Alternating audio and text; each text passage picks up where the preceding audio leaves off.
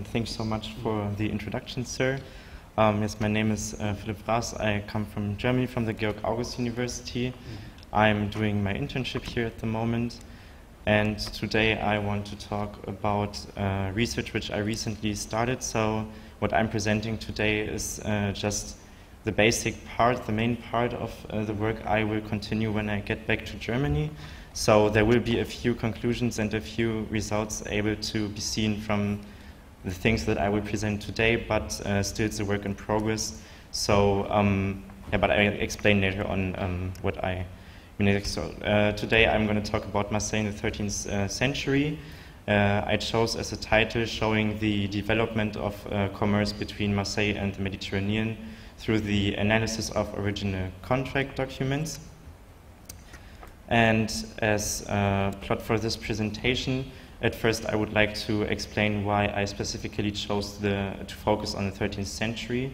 And then I will go on and talk about Marseille in the 13th century, describing and explaining a bit the society of Marseille at the time and also the status that Marseille had at the time. And then I will go on and present some facts about the local and regional trade in southern France at the time.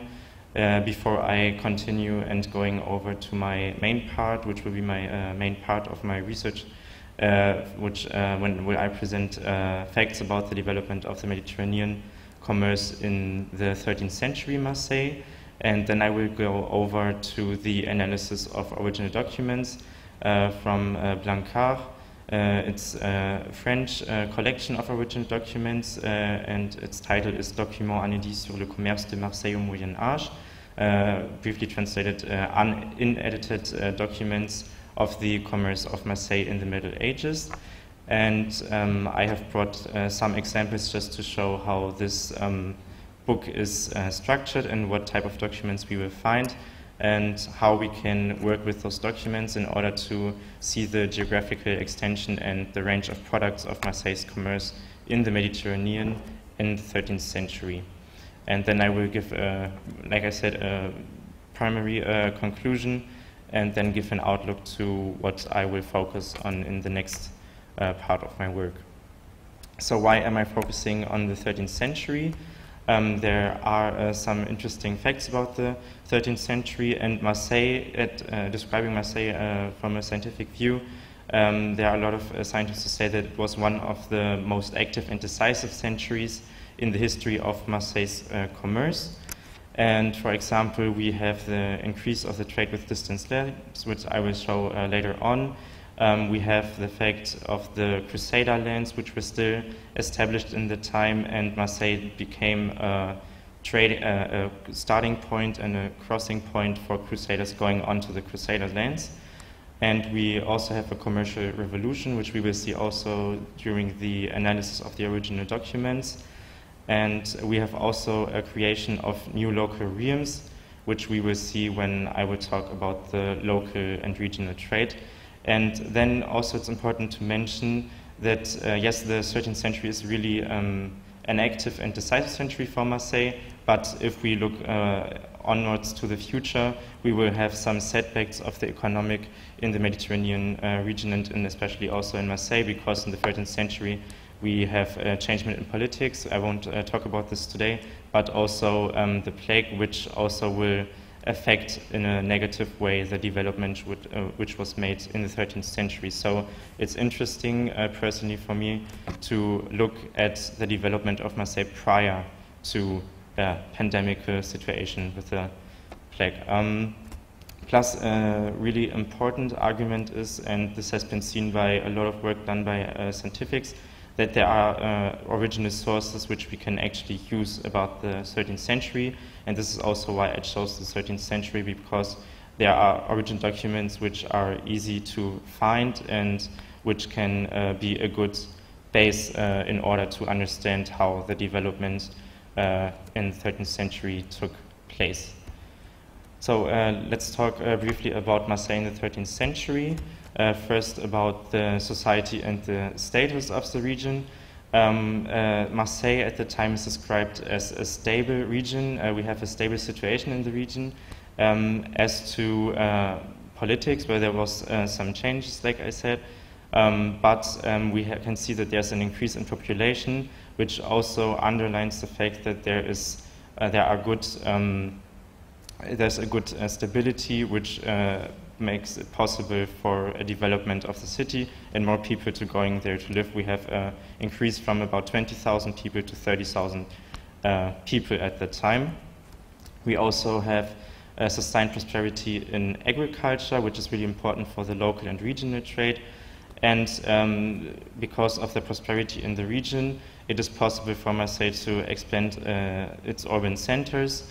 And also, which is a common remark on the region in France at the time, we can say that we have more centralized dominions at the time, which also benefits Marseille. And we can see that the merchant and trade classes evolve in the time because there's a prosperity in agriculture, so this all benefits the local and regional trade, and there are more people who are investing themselves into becoming merchants at the time.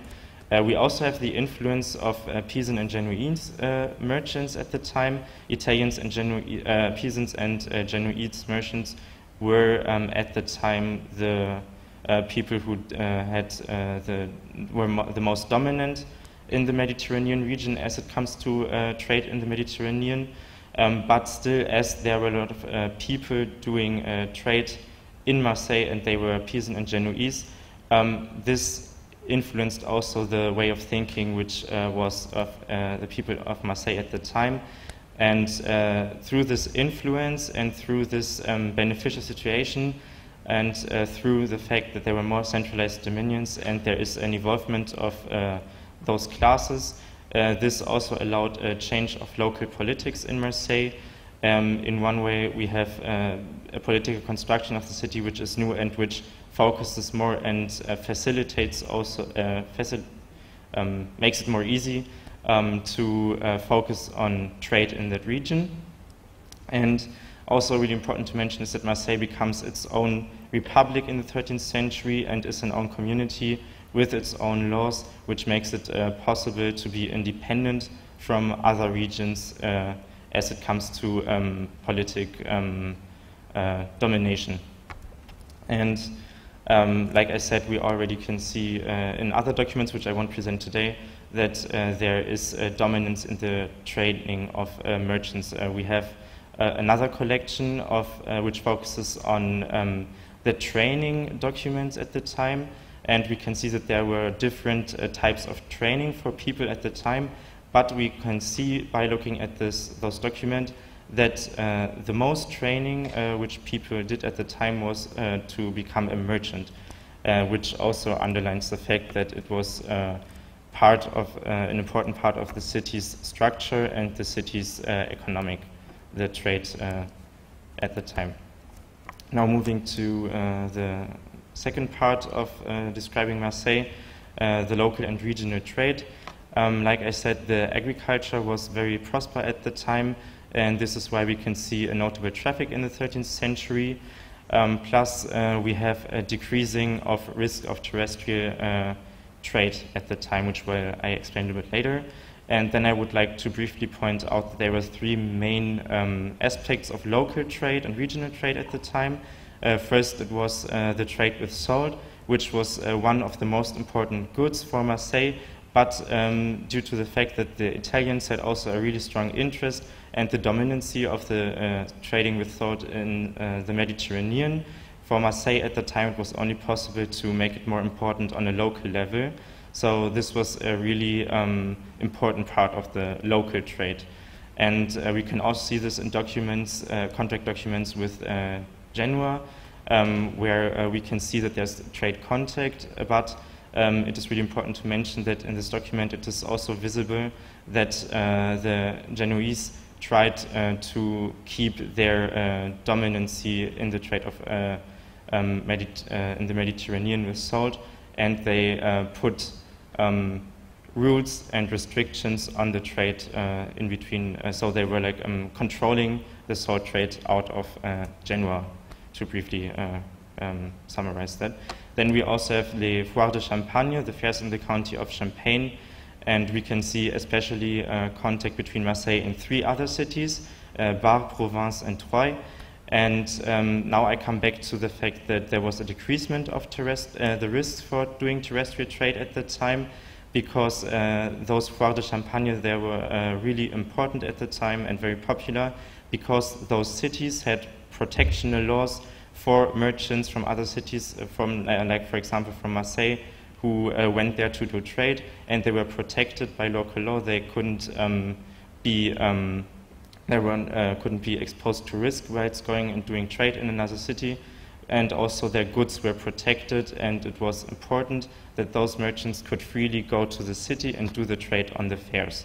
So this was really important and part of the local trade. The third one is the trade across the Rhone, which is really important also for looking at the Mediterranean trade in the next part. There we can see that most of the contact is between Marseille and Arles, Tarascon, and Avignon, which is also based on original documents, because we have a lot of agreements between the cities, also for the protection of citizens, which through them we can see that most of the contact was happening, most of the trade was happening with those regions, and most of the trade was food and textiles along the river Rhone. And now we come closely over to the Mediterranean aspect, because which is also, Marseille is also described as an intermediary port between the cities along the river Rhone and the Mediterranean. So for those cities it was really important and beneficial to have a city located at the Mediterranean to do trade with other regions, and to also be able to export their products to other regions outside of France. So we can see here that there was also a great development on local and regional trade at the time, but also that this depended and also co-independent on the Mediterranean trade, which I will go on talking about now. Before I come to analyze the documents, I would like to briefly present some facts, because obviously there's a lot of work done already on the commerce in the 13th century and also on Marseille. And we can see, and this is like what I just presented, that there are a lot of beneficial factors which help the city grow on economy in the 13th century, because we have this return to safety in the city and region. And another important point, which I didn't mention before, is that we can see a reduction of barbarian piracy in the Mediterranean in the 13th century. So also this is beneficial for developing new trade in the Mediterranean, because it is not that risky as it used to be, and the risk of losing the products to piracy is more or less than the decades before. And Marseille is also described, and just like to point out those 4 points, is that Marseille is described as becoming more bigger than the ports of Saint-Gilles and Montpellier in southern France, and it is described to become one of the principal markets for oriental products at the time. It becomes a stopover city, which we can also see in the 12th century for ships going to Spain and North Africa. But like I said, it's also a stop and crossing point for crusaders going onto the crusaders' lands.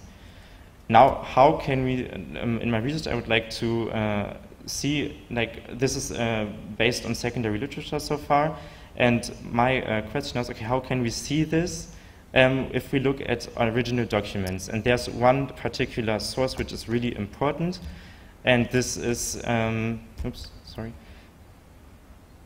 This are les documents inédits sur le commerce de Marseille au Moyen Âge of Louis Blancard. He was a 19th century French archivist and numismatist, and he collected in 2 works most of the original trade documents which we have from the archives of Marseille of the 13th century.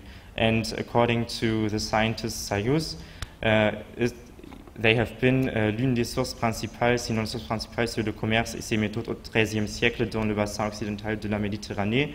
He claims they are not only one of the principal sources in order to understand the Mediterranean commerce at the time, but in the 13th century, but maybe the principal source. And I myself, whilst reading those documents and seeing those documents, can say that they are truly important in order to see where, how the geographical extension of the trade of Marseille in the 13th century is. So we have a lot of commercial contracts in the document, and I brought just some examples.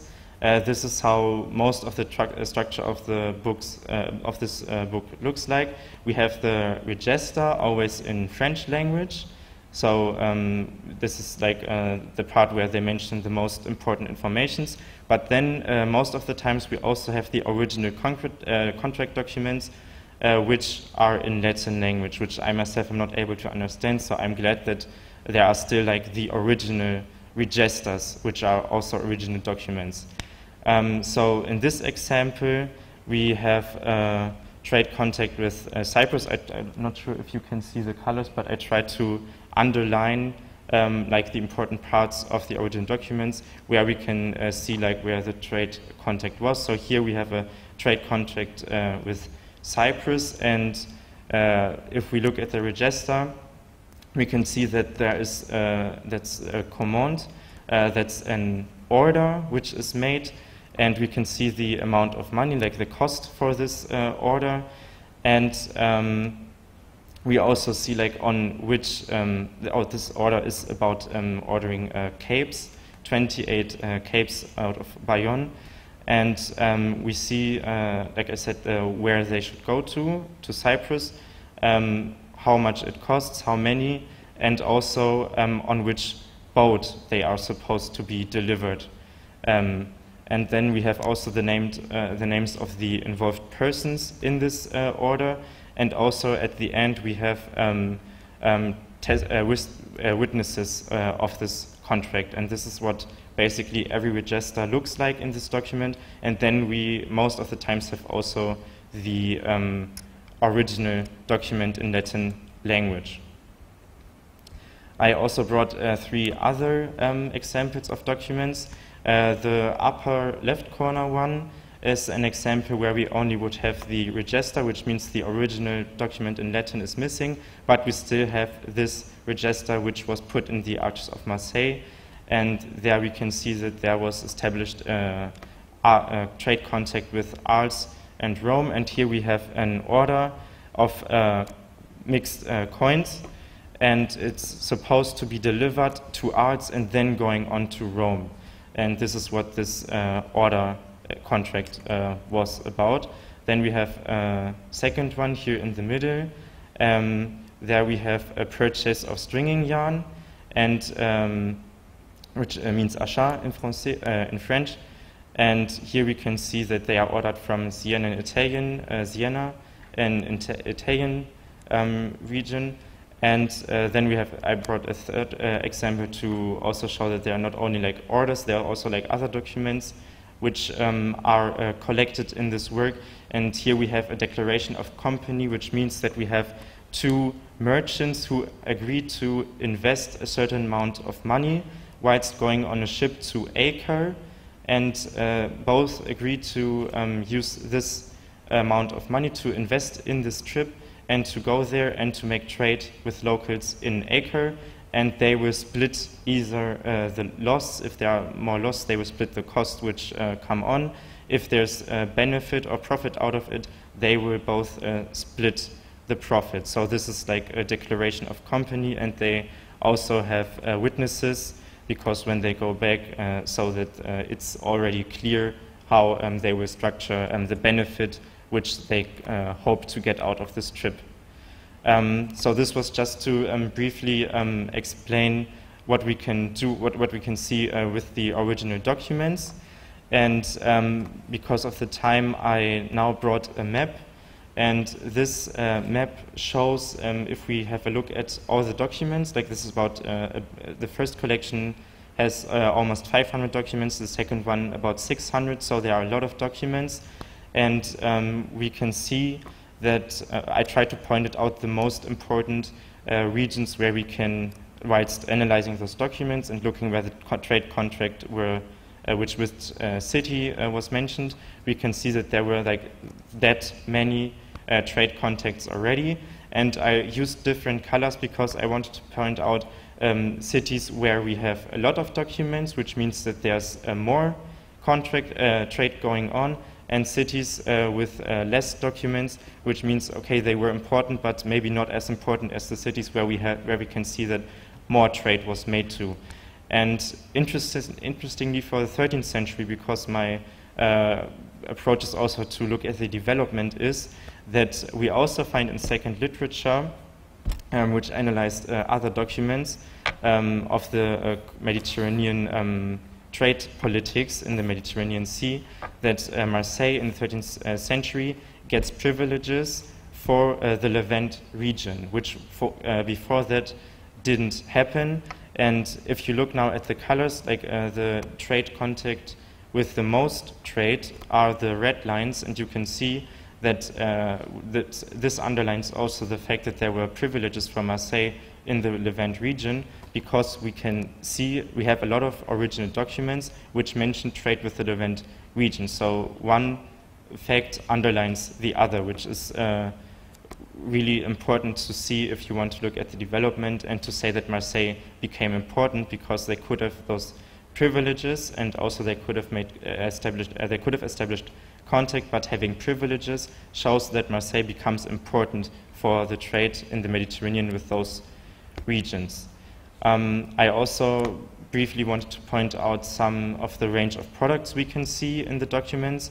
As to the import for trade coming into Marseille, we have a lot of spices, cotton, leather, almonds, and corals. And like I said, this also depends on the local and regional trade, and also on the trade contacts that were already established with Northern Africa and Spain, because they used, or more likely it was to resell those imports in the Western Mediterranean, or to trade it through the rest of France.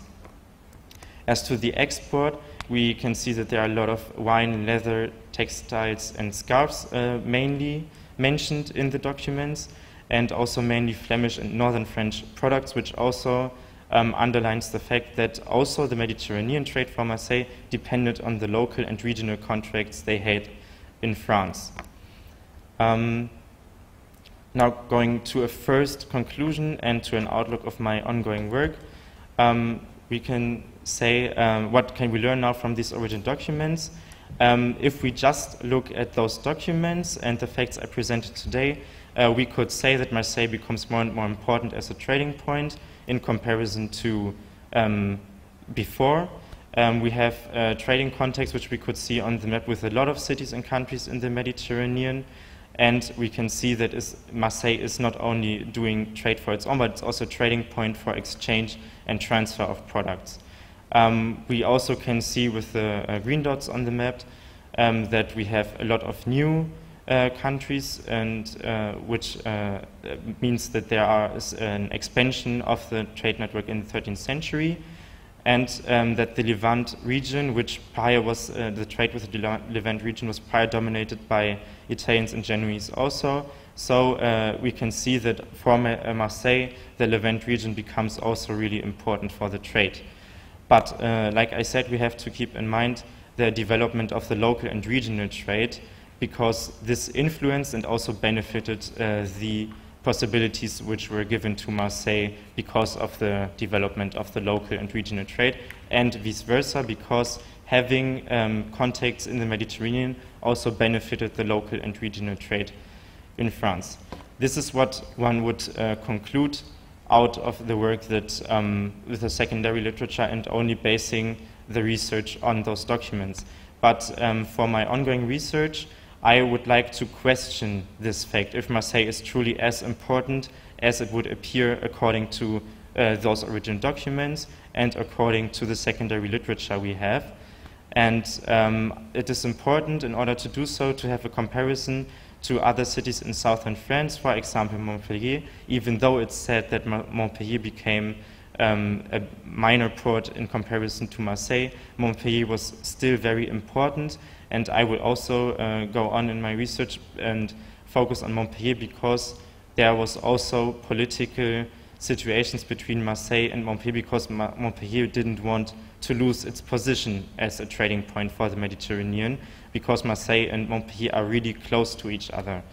But we also have to widen the range of comparison to other cities in the Mediterranean, for example, Barcelona, because Barcelona later on in the 14th and 15th century becomes the most, trading region, and the Catalans become the most powerful when it comes to trade in the Mediterranean after the 14th and 15th century.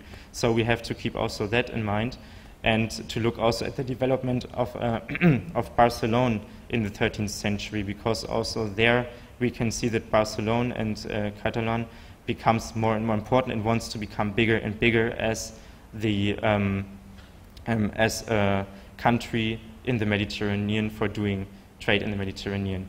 And for this, we have also to take into account original documents of its trade context. Like we have seen in the map that there were a lot of cities which have contacts between Marseille and their cities, but what would happen if you look at cities where Marseille had contact to, was Marseille as important to this city as it was for Marseille?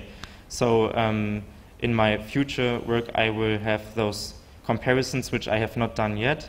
And yes, so this was the aim for today was to present the status and the society and the development of the commerce looking just at Marseille, but I will question that later on in my research and have a comparison to the cities I mentioned before, in order to be able to answer the question if Marseille was truly as important as it might seem if we have only this close look to those documents.